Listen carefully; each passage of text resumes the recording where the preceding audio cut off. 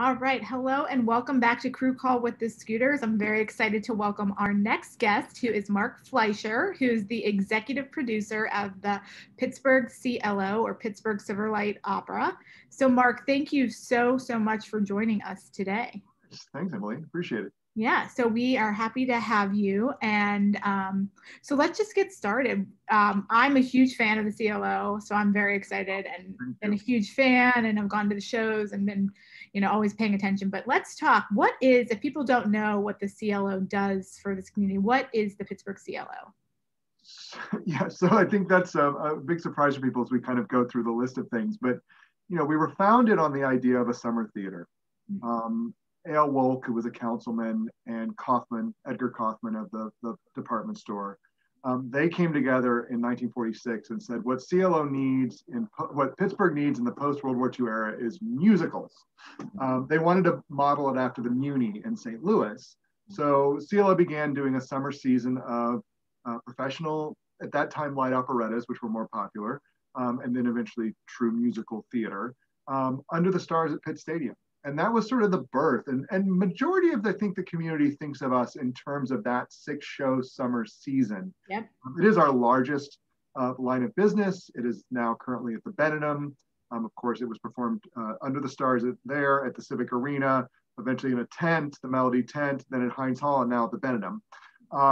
But that's sort of what's known the most. And that's a really big program. And not only is it the 6 shows that entertain audiences, but its big history is what we believe in nurturing homegrown talent and launching careers. Many people started as a CLO ensemble member and then went on to earn their equity card as a member of the Actors and Stage Managers Union, and then went on to Broadway careers. And that includes people like Rob Marshall, who directed the films of Chicago and Mary Poppins Returns. He started out in the ensemble. His sister, Kathleen Marshall, started there. I can go through some Billy Porter. So many people, and not just in terms of sort of the most famous, but also just sort of working actors. CLO, as one of the last summer stocks, which does 8 days of rehearsal and then puts the show on. It's sort of a boot camp. Yes.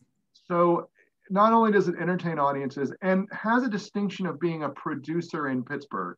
These aren't shows that are brought in from New York or on the road that then the money leaves us and goes. These are people that are here. We bring in some talent from Broadway, but that they are produced here specifically for our audience. They don't go out. Once they're done, they're done. So that's sort of a distinction in terms of who we are and what kind of separates us from some of the other shows you've seen at the Benedum. But what people don't often know is the education and community program. We actually have 7 education programs that stretch back as far back as 1985. And sort of to go through the difference, the one that's also the most visible is the Pittsburgh CLO of Academy Musical Theater, which is downtown, which trains people from ages 3 to 18 with classes in dance and acting and singing, private lessons. And there's often, in a regular year, there's 600 students enrolled at the Academy in after school and weekend enrichment. And there's a mix, which I really like. There's those people that go, we just want to get on stage and have fun. And there are those people that tell us, I want to do this for a living. Right. And within that, we actually have this new program we call the PDP, or Professional Development Program, which are students who have said that. And these are not just from our academy, but these are kids that come together on Monday night from Westinghouse Charter Art School, Kappa, Lincoln Park, and they come together on Monday nights creating a peer group of those, there's always that one in your high school that they're going to do it. Yes, absolutely. And now they're with all those kids. Wow. And they do training. So college professors come in from CMU, Penn State, other places. They do master classes on how to audition. And that's sort of preparing these kids for that college audition. And we've had great placement and people going. So that's sort of that. And then we also have, like I said, the children's school that is just, I just want to sing and do enrichment. And we allow a place for everyone there. So those are the main ones. But then we have sort of satellite programs. I feel like I'm doing my CLO monologue. You're doing a great job. This is great. No, we have the Gallery of Heroes, which is an in-school touring musical program started, I think that's 85. That was the first one. These are original musicals produced with 5 actors. They get on a van, they drive to schools. They sometimes do 120 dates. And these are usually about historical figures. So we have, they've been about Roberto Clemente. They've been about the steel industry. There's so many, and right now we've just commissioned a new one by Nambi Kelly and Joe Plummer about the life of John Lewis, the late congressman and civil rights activist. They are designed to go into a school, be the first musical experience for students, but also teach a curriculum point that's been developed with teachers. There's a student guide, there's a teacher guide that we developed with the Heinz History Center. And then on top of that, again, back to sort of the ensemble, these are often first jobs for local actors. Right. There are a lot of actors you see out there professionally that get their first sort of non-union job, carrying sets off of the van, putting it up, and it's really been a great thing. We also have a program called New Horizons, which is for people with adults and students with physical and mental disabilities. It's a musical theater class. It is not a therapy class. It is designed to just teach musical theater. Wow. And that's been going on for a number of years. And then the other in-school program is Creative Vision, which is in a residency program for an extended period of time in either Propel or specific Pittsburgh public schools that uses the arts to increase literacy, and obviously attendance increases, but they do create little shows based on curriculum. And these are artists that are integrated into the school. And then we have a summer internship program, and on and on and on. And then performances, we do, in addition to the summer season, the CLO Cabaret, the Cara Cabaret series. We do a Christmas Carol every year, which was a good challenge this year with COVID at the Byam, which has been going on for 29 years. We also have a lot of new work. We are interested in creating the next musicals, and not only here in Pittsburgh, where we have a program called Spark, which is about the next small musicals, which is a new works development program for 5 actors or fewer to go into the cabaret. We also produce and invest in Broadway. An American in Paris is a show that CLO created and developed and had a Broadway tour, Tokyo, London, Paris, and is possibly going to go to Australia. Plus, we've been involved in many other shows, from Ain't Too Proud, which is on Broadway, The Addams Family. It's been a part of a business model to make sure that CLO is also local, but also in the larger. And that's a huge run through, obviously, and we do even more. But I think that, as I said at the top, people see us as 6 shows. But that resource of those 6 shows is helping fund so many other things that go into the community. So. No, that's incredible. I mean, there's so many things from that, because you're right. You do think of those 6 shows, or you see the CLO Cabaret, but that's really just the top of it. There's so much more that happens behind the scenes, and you're educating. A couple things. How important is it for, part of the CLO's mission to really give back to community and give back to the youth? What do you see? I know you've been in theater and part of the CLO for the past 7 years? Yeah. What do you think in terms of youth, why, theater and the cultural aspect of it is so important for children as they're, growing up? I believe we've seen this. Studies on music have shown that kids that involved in the arts do better in school. I think that has 2 things. I think the sort of teamwork, collaboration, as well as sort of the love of something makes you go to school more often. I do believe that. I know I was big in my school musicals. Yep. I really wanted to do that.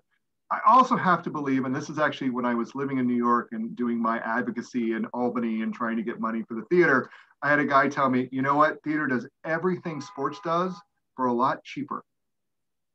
So, a friend of mine joked it's the non-competitive team sport. And then I said, I guess you haven't been in an audition room. Yeah. But once you're in it, you're a team working for a common goal, not against anybody else. Right. I believe it's not only is it the theater, it's the life skills, right? It's working up as a team. It's coming in to work towards a common goal. It's collaboration. It's meeting deadlines. I'll remember from my own youth, where my mother would think she's like, I'm grounding you for something I did. I'm sure I deserved it. Not going to rehearsal. And I had to say, stop. That's not punishing me. Right. But that was a life lesson. I will also say for me, and these are the things that I just remember from my own youth, was sort of understanding all the different people it took to put this thing on. And we all had different skills and different abilities. And that goes all the way down from the high school teacher who used to get mad if we didn't know the janitor's first name. Wow. Right. These are important to know these people. So I believe there's the obviously we can trace the coordination and being that, but I do think there's something bigger. And that's why the CLO programs are often not just about that kid that wants to be a star on Broadway. Yes. I mean, you know, we have those kids. Zachary Quinto went through the academy as a student, right? Joey Serafini is our most recent, who's in High School Musical, the series. They went through and they were a certain type of person. But even if you go back to our old founding, people in the ensemble didn't always go to be that. Dan Booker is one of our board members. He is a top litigator as a lawyer. He was in the ensemble in college. That's incredible. As a tap dancer, right? Yep. So I think there's more to it, and I think that's why. And one of the things I've been saying to friends, even though we don't use our old name that much, Civic Light Opera, because we don't do the art form, I said, isn't it interesting that you have to travel through the word Pittsburgh and civic before you get to our art form? Our purpose is the city of Pittsburgh and civic engagement. Wow. And believing that that happens through musical theater, which is a truly unique American art form. I mean, my thing is that, and you've done it as well, but it's that intersection of sitting in an audience with strangers, hearing a story from another artist that may not be your life. It's that safe intersectionality that we can provide, and hopefully we'll continue to provide. So that's a long-winded answer to, I think, what you were saying, but no, it's so important though. And, you know, I think I'm going to touch upon this now because you are touching so many, you know, people from different areas. So you have the kids programs, you have the community outreach, you have the shows, which is, you know, funding actors locally and, you know, and connecting everyone. So the big question is, you know, this past year has been a little unique with COVID. Did you guys pretty much just stop all of a sudden? Was it just like one day it was like, yeah, we can't do it anymore? I know you had your summer season planned out already. So how have you had to adapt to some of that?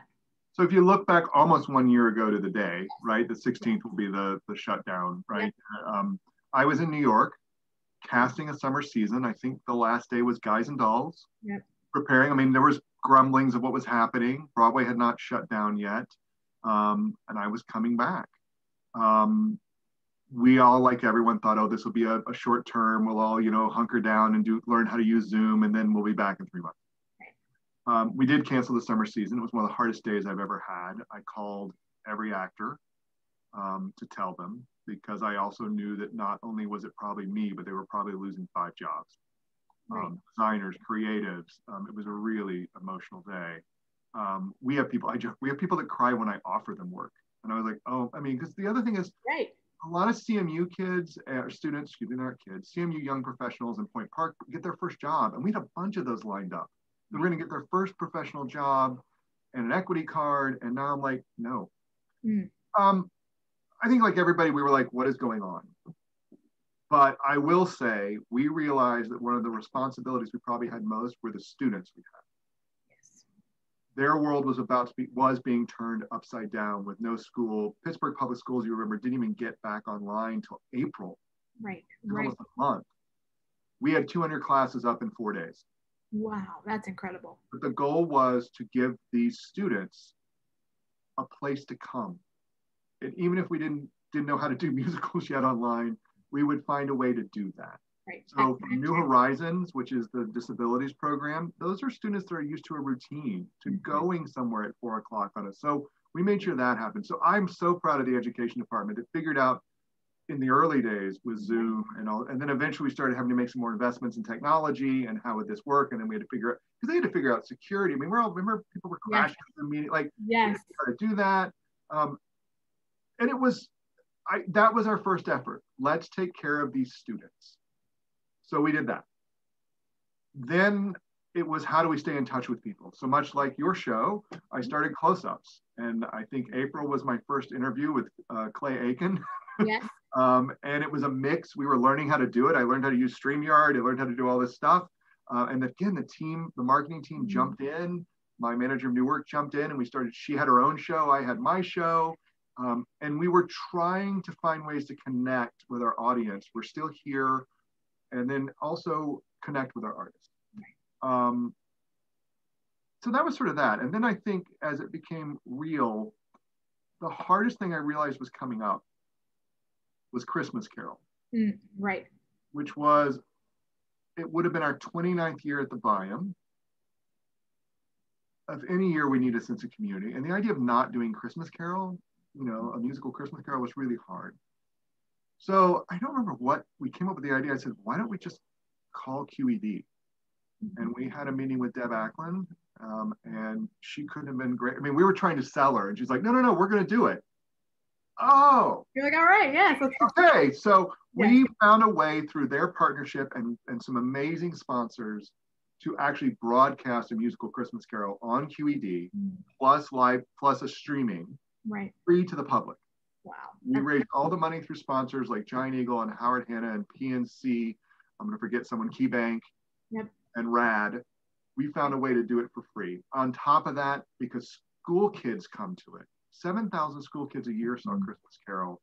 For some, it's their first live theater. And the idea of so we worked with QED for an education program, and some of my actors did talkbacks, and we did, some pre-meetings. So as I joked with our CEO, Van Campbell, I'm like, wow, I guess we're TV producers now. Yes. So I think I'm really proud of CLO finding sort of different avenues for different products lines, because I think we're relatively, for a large company, we're relatively small and relatively agile, and we're very entrepreneurial. And I think that's what saved us, was like, let's figure out, people don't say, like, we need to get classes online. All right. And they all dove in. Sure. And we're a smaller, leaner organization. We did have to deal with that. But, weather's getting better. I mean, I'm finding other things now. Like, I'm trying to figure out how, we did, and the last thing that came up, and I wish it was sooner, was really how to start investing in artists. Right. So, because so many artists lost jobs, how do we put money in their pockets? So we came up with a program called Songs for a New Year, where we commissioned new songs from writing teams. And then that was passed to a director choreographer, who then worked with a singer. We got someone to sing it, we got someone to dance it, and then we videoed it. And then that became 5 new songs. I'm working with a couple actors now on the idea of a traveling cabaret act, that if you had a club or a country club or private club or restaurant, if we can make the COVID thing work, I'll bring you a pianist and a singer. That's incredible. That's what people need. I think that's what I'm a theater lover. I've been going since I was I think 3 years old. And I think that connection, just sitting in the seats, but just having that live music and interaction and just time to just take a breath and just enjoy something would be. Yeah, so we're trying to figure out, what does that room look like? What's the distance? I think if it's a singer and a piano and a plexiglass shield between them, and hopefully things will continue to get better. Yes, it's still a challenge, but we even did video ones. I did a thing called Theatergrams, where you could basically, for a fee, of which most went to the artist, you could pick one of our actors that's on a website, and they'll record a song of your choosing for someone. So we did that at Christmas and the holidays, and we did it for Valentine's Day. And, we had a few people come in. It was really lovely. And, actors got paid a little something to put a video together to sing a song. So I think that we put up an online store. Yes. Merchandise. It was like, what else? But at our heart, we're live theater people. Mm-hmm. We like that thing that happens in the air between performer and artist. And I so miss I'm sure you'd say, being in a room with someone. Oh, yeah. There's nothing like it. There's really nothing like that moment when the light goes down and you're just there. And yeah, I think everyone is so excited for that day, and hopeful that's sooner than we think. But I also want to touch upon, this is also a huge year for the CLO. This is your 75th anniversary, which is incredible. You really are like a national treasure here in Pittsburgh.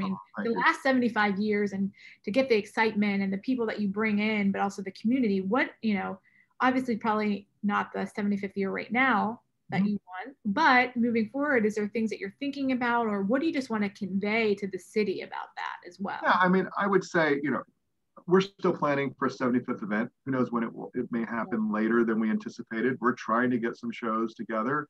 There's so many things, as outside our control, from case numbers to unions to what is allowed for gathering. Yep.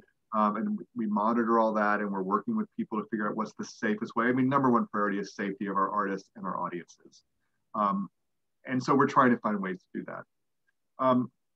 But we want to celebrate 75. I think there's both, and I think in a way, and it's funny that COVID somehow came this year, right?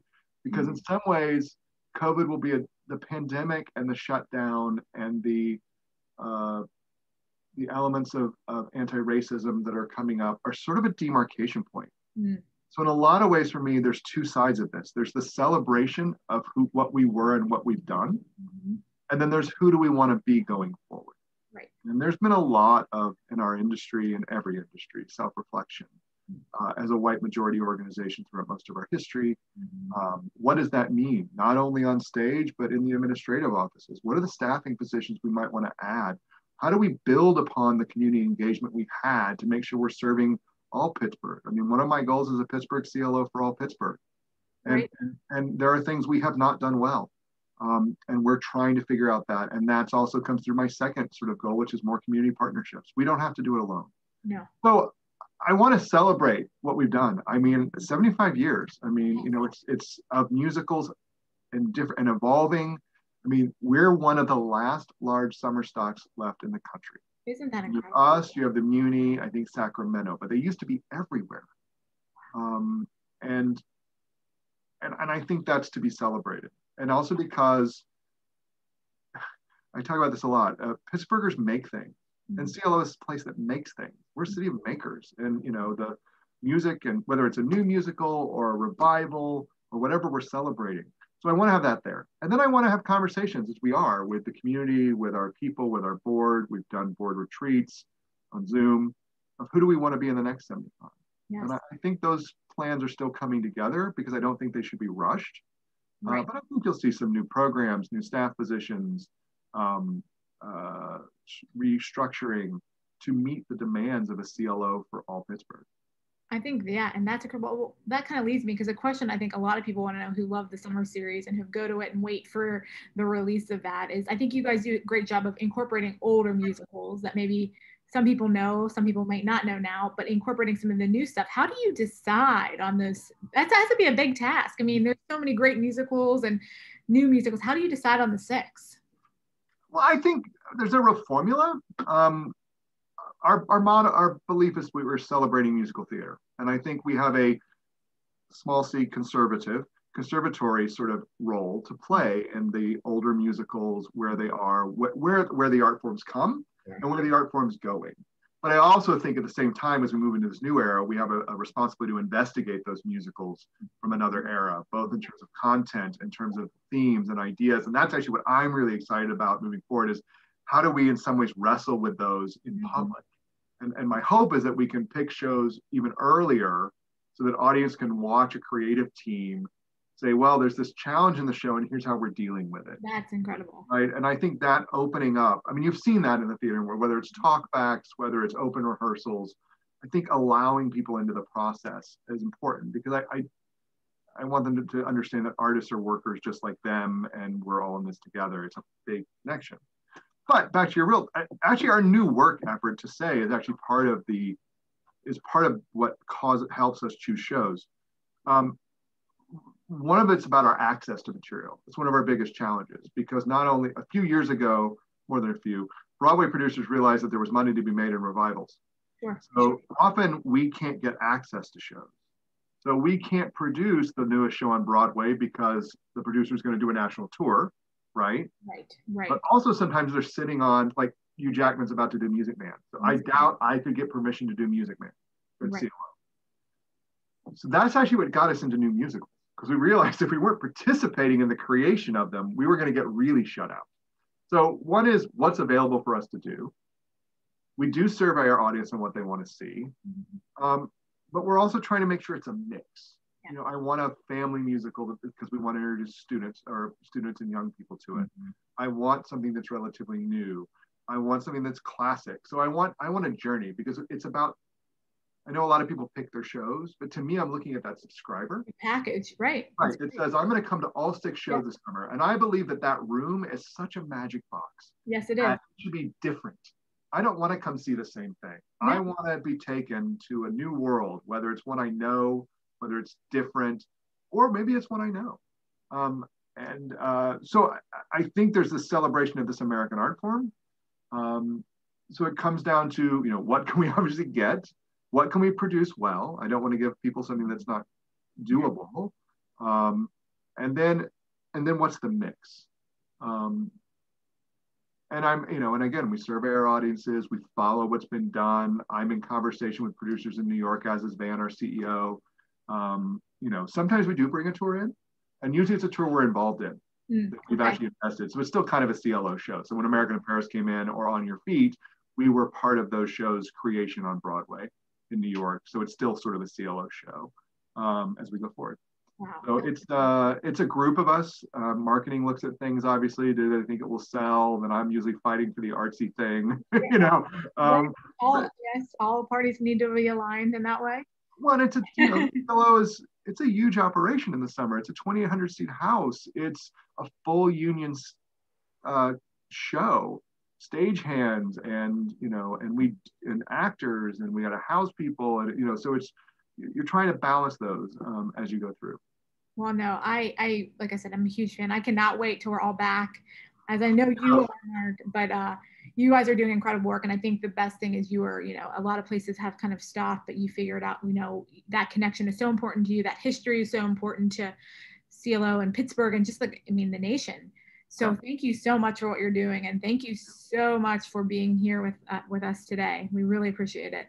Of course, I can't wait till the day that I know I'm probably going to cry tears when I get the notes of an overture. We did a small thing in the ballet parking lot. We sent our students and they sang live. I think it was in September. Each of them did a solo. And that alone was like, I didn't realize how much I was missing something live and in person. I listen to CDs I download stuff all the time, now just dated myself for cast recordings, but it's not the same. It's not. Being in the room with those artists and hopefully everyone will, look, as my board president says, you want live theater back, wear your mask and get your shot. Yes, absolutely. Best thing you can do for us right now. Yes. Well, thank you again for everything, Mark. It's been fun. We look forward to talking to you soon and seeing more stuff coming out of the CLO. So. All right, thank you. Thank you.